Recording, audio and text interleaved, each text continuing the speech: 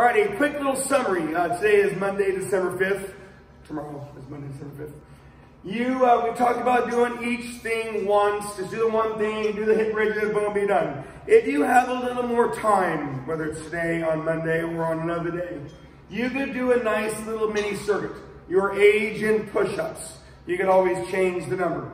You have 100 hip bridges. And again, varying your feet, elevating your feet, increasing load on your hips. We talked about that in the video.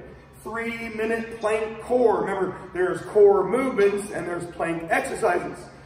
50 squats. Again, you can vary your feet. We have lots of tools between sissies, slants, bar front, box squats. There's a lot of ways of doing squats, bars, dumbbells, kettlebells, and then 25 burpees.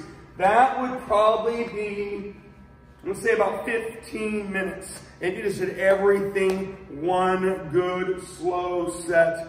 And again, that could be a nice little challenge for the day. Again, it's Monday, December 5th. We have a lot more work to go. Have a good day.